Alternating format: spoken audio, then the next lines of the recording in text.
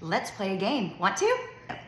Today, these two homes were listed in the MLS.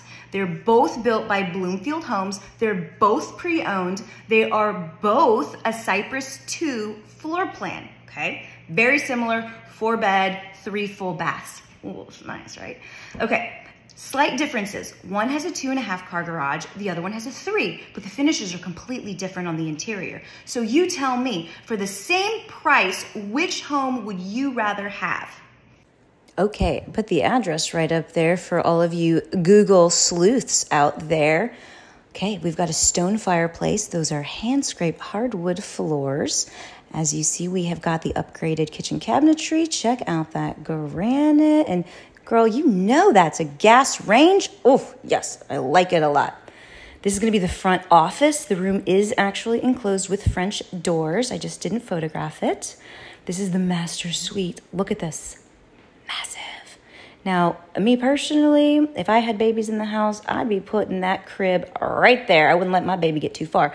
But it's also a great seating area, or you can make it a workout room. This is one of the secondary bedrooms downstairs. It's a hall down the right past the fireplace. And there's another bedroom.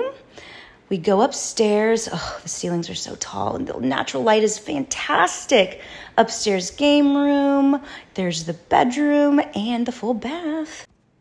House number 2, this one has a formal dining instead of a front office, which is fine. This is a luxury vinyl plank flooring. I don't know, call me traditional, but I really prefer wood over an LVP. We do have a lighter color wood for the cabinetry, no fireplace here.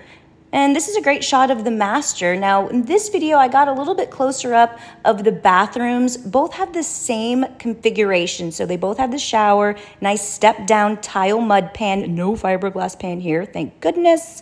Double vanities, and just a great shot of that cabinetry. This is a secondary bathroom that is right outside of these other 2 bedrooms that we saw. Now, other house had this room painted lavender, and then we've got storage, and then there is actually a very large Harry Potter closet that goes under the stairs. Upstairs, again, huge bright lights, but it's funny how that room feels so much smaller without any furniture. But trust me, it's big. And then again, boom, very comparable bathroom. This is a 2.5-car garage. Just imagine it with a full bay to be a 3. All right, now that you've seen them both, which one do you prefer for $500,000?